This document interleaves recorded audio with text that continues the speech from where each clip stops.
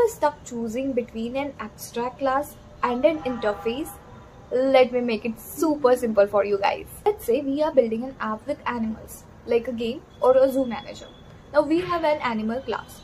Now we know that all animals eat and sleep, right? But some can swim and some can fly. This is where we decide abstract class or interface. If you want to share a common behavior like eating, sleeping, then you have to use an abstract class. So here we have created abstract class for animal. There we have defined the method eat and make sound. Now dog and cat can inherit this and define their own make sound. But now let's say some animal can fly.